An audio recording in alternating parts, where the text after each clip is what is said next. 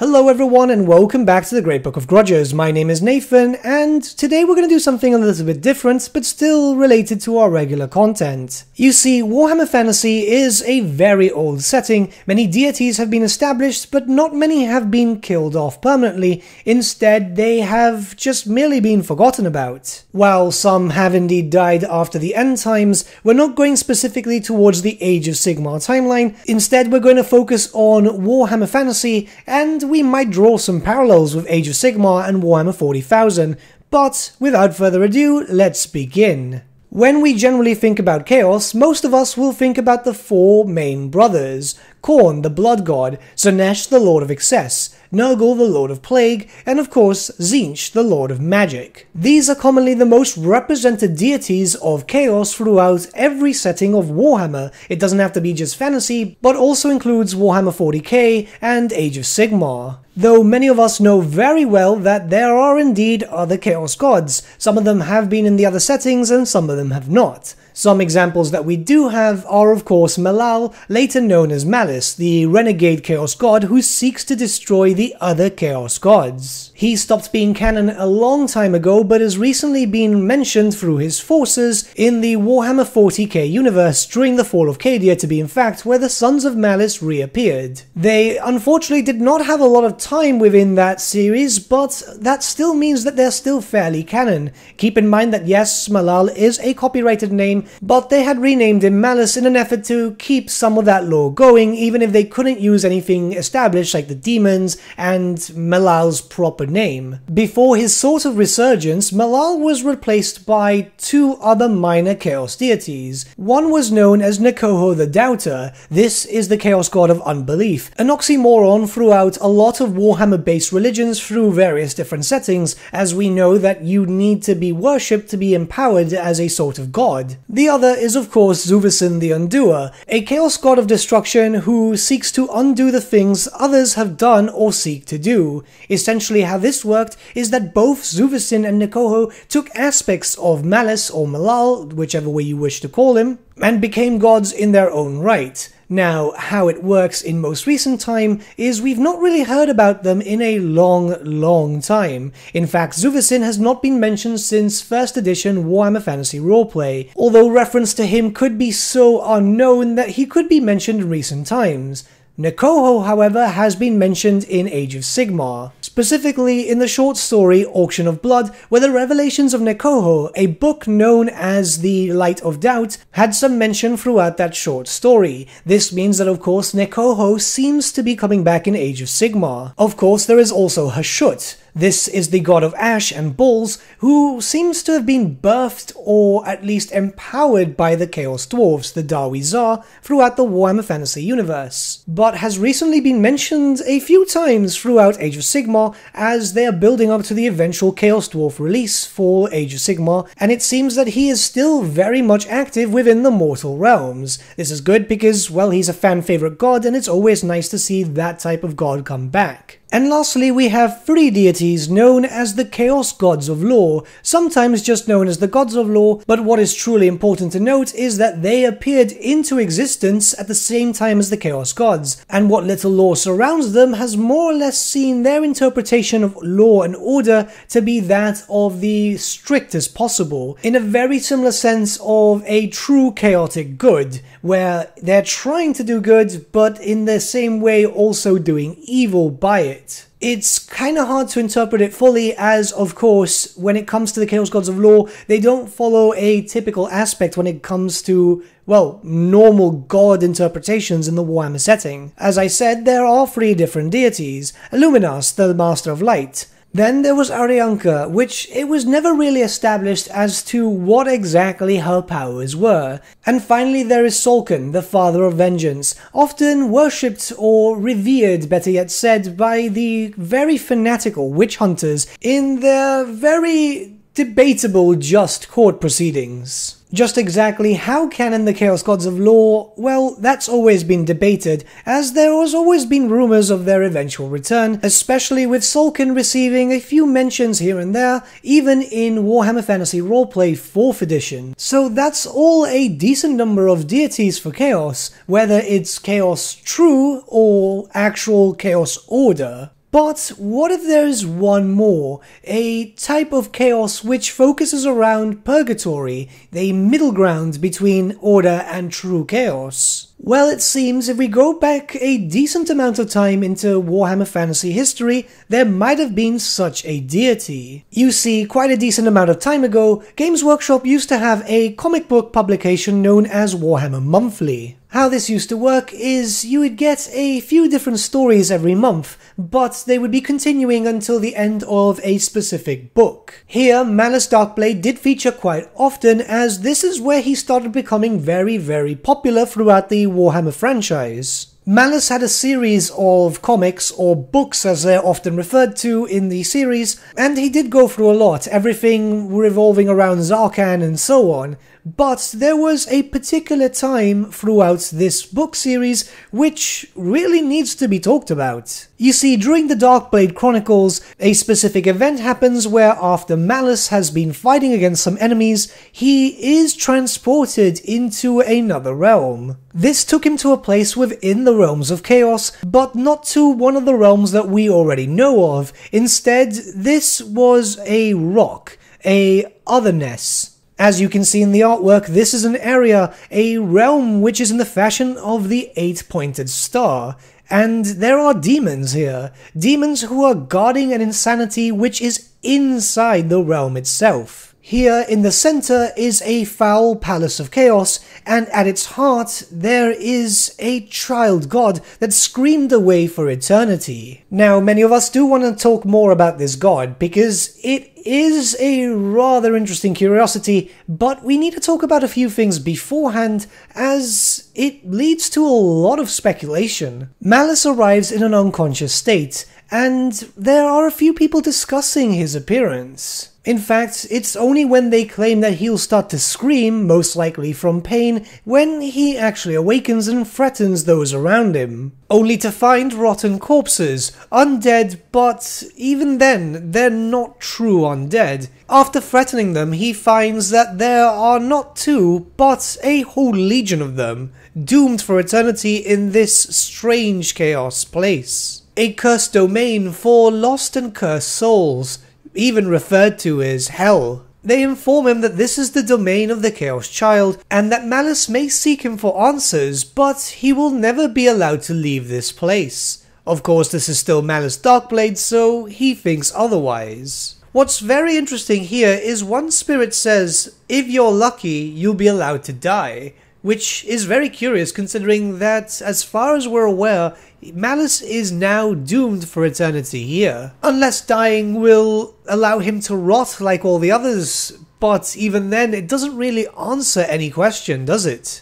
Nonetheless, Malus moves towards this dark palace, slaying any guard that stands in his way, though these seem to be some demonic entities. Even then, it's not a demon that we've seen before. Then again, we don't really get to see them too well. They look like a mixture of the old type of Bloodthirster, possibly Demonettes too. Unless this is some weird take on some demonic Chaos Marauders.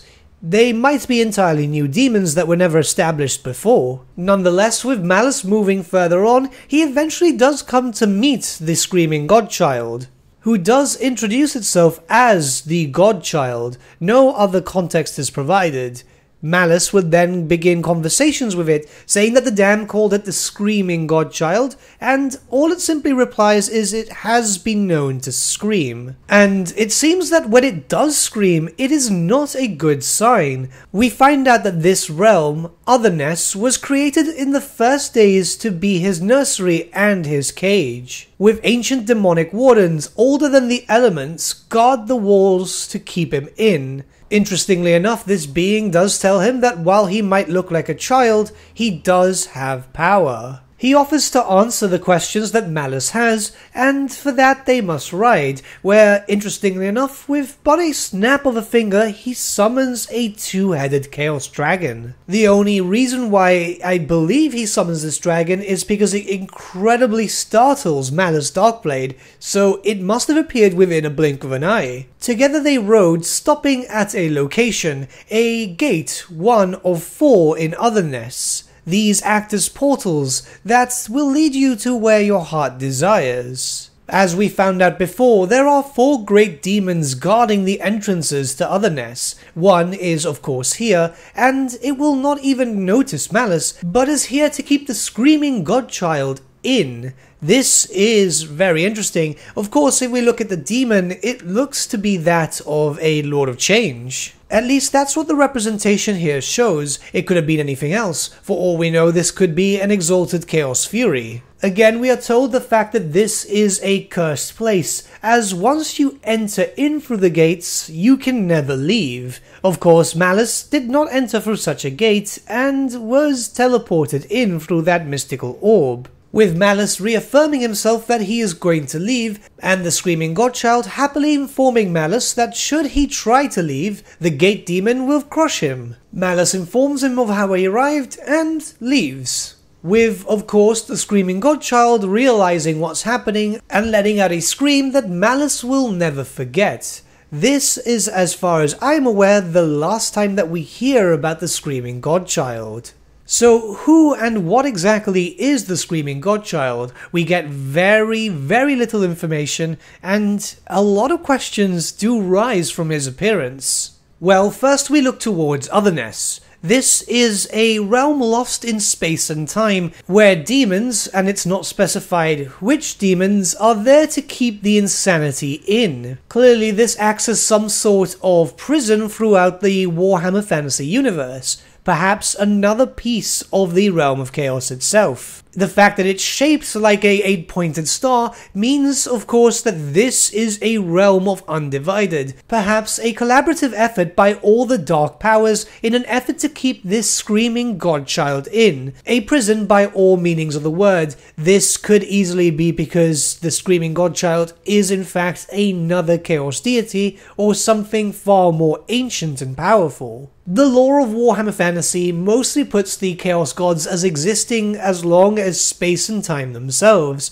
It could be that this creature, this godchild, could have existed at the very dawn or even before time even existed. Speculation does of course point to it being a being of chaotic nature, especially as when Malice gets close to him, you will notice that he's wearing a pendant, that of a 8-pointed star, that of Chaos Undivided. Could it be that this is a sort of Chaos God of Undivided, the balance which holds the realm of chaos together and gives it shape and form? Clearly, a God of Chaos Undivided would be a threat to all other chaos deities, even the Big Four, which is why in his infancy a realm, Otherness, was created to be his nursery and his prison, where he'd be able to grow, but would not be able to act. Again, if we go back to the Otherness, we can see a little shape of 4 demons on 4 specific points, and we know that each of these points are the gates themselves which lead out of the Otherness, which are guarded by greater demons, one of them, the only one that we get to see, looking very much like a Lord of Change. What if each of the 4 demons are themselves greater demons of the Big Four?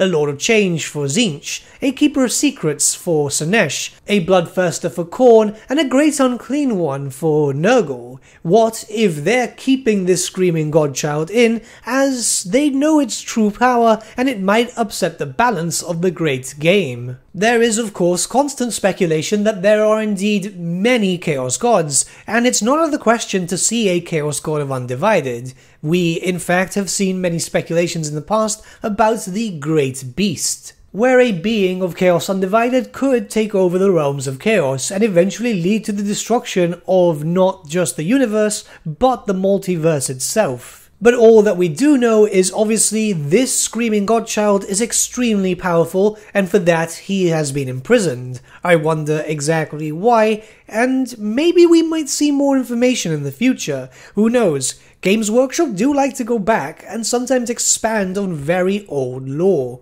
We have seen that in most recent times, especially with the resurgence of Grand Cafe in the Warhammer Fantasy universe. And perhaps he is being mentioned in most recent times through a different medium. The Total War Warhammer series has been delving into some of the most obscure lore possible, sometimes when jumping into introducing new units, faction mechanics and stuff like that. And we are fully aware that there is going to be a rather interesting plot point throughout the third and final game of the series. Now, we don't know exactly what that plot point is, but what if the Screaming Godchild has something to do with it? More so with a plot point than anything else, and these are my reasons. First up, we have a small excerpt from a gaming article, a interview that I believe was with PC Gamer. This stated that the title will feature a brand new grand campaign that tasks players, quote, with saving or exploiting the power of a dying god.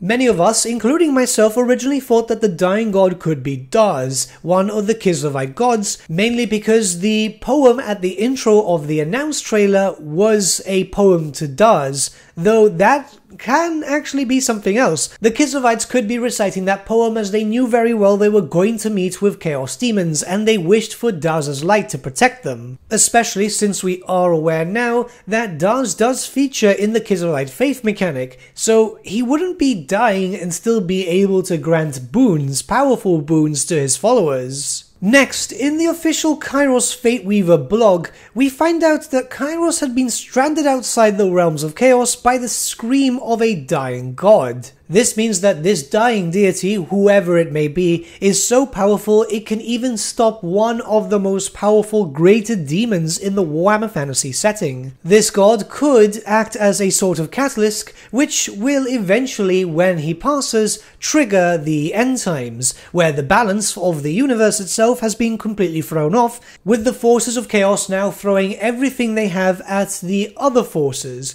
now not so bothered by the great game. It could even be that the Screaming Godchild could be the ancient figure who desires nothing less than to wield supreme power. We know this from the official Steam page. While many point for that to be Be'lakor, it could be that the champion mentioned in that very same mention could be Be'lakor. See, if the Screaming Godchild is indeed some sort of Chaos God of Undivided, then what's to say that he won't reach out to one of the very few Chaos Demons of Undivided in an effort to make him his champion? Be'lakor could then choose to serve or pretend to serve the Screaming Godchild in an effort to get revenge on Khorne, Nurgle, Slaanesh, and Tzeentch. It could be very far-fetched, but I don't see this completely out of the realm of possibility, especially since older lore has been tapped in for a lot of Total War Warhammer, and it's very possible they could be trying to bring this god back into canon only just to kill him off. Or make him the central plot point, as saving or exploiting the powers works like that really well. The Chaos Gods could choose to exploit him to further push themselves into the great game, Be'lakor could choose to serve him in an effort to get stronger, and the good powers, Cathay and Kislev, could be trying to save him. Now you might be wondering why they would try and save him, and it's rather simple. Something along the lines of the enemy of my enemy is my ally. Keep in mind that other Chaos Gods such as Illuminas and Arianka, Sulcan, those have been worshipped by mortals. Now, I don't believe that people would actively worship the Screaming Godchild, but rather see it this way. Better to have balance and the Chaos Gods fight among themselves because of it, than turn around and destroy everyone else. Admittedly, this is wild speculation, but it is not completely out of the question, and it would be an interesting way to reintroduce a deity, very much like Age of Sigmar is trying to reintroduce Nekoho the Doubter. But what do you think about the Screaming Godchild? Do you believe that this could be a deity returning? Do you think that this is an actual deity of chaos, a Chaos God of Undivided, or something more sinister, something that the Chaos Gods themselves fear? Let me know your thoughts in the comments below, and let's start a bit of a discussion. A massive shout out to my Discord community, as first up, they got me reinterested in this deity, and second off, I needed help trying to find a copy of this comic book online, as it is very difficult to find. There is a Spanish version, which I had access to, but the Spanish stuff, when it comes to translation with Games Workshop, a lot of stuff does get lost in translation. This was very common with the tabletop game itself, where rules could be interpreted in different ways just because of shoddy translation. But with that, my friends, we've come to the end of our video. Thank you so much for watching. If you did enjoy the video, might I suggest giving the video a like, or even subscribing to the channel, as it really does help us out. In the description section below are various links to different social media platforms such as Facebook, Instagram, and Discord. Also in the description section is an affiliate link with Element Games where you could buy loads of hobby-based products, not just Warhammer, for 10 to 25% off. Making a purchase using that link and also our special code, which is also in the description, supports the channel at no extra cost to you, which we think is rather cool. A big thank you to our patrons. Your support means the world to us. It's amazing that people want to help a small channel like us grow and get to a higher level of content. A big thank you to Gibraltar LUSC, Ryan Bertsche, Andrew Prince, and Okro for subscribing to us at our Fane level. You guys are super cool. And a big thank you to Edward Yule, VS Vasan, Aaron Whitman, and Shaggy for subscribing to us at our King level. Honestly, we can't thank you all enough. And lastly, a big thank you to all of you for liking, sharing, and commenting on these videos. Honestly, it's because of you guys that the channel has been growing at such a great pace lately, so we can't thank you all enough. But with that, my friends, thank you so much for watching once again, and we shall see you all again very, very soon. Have a good day.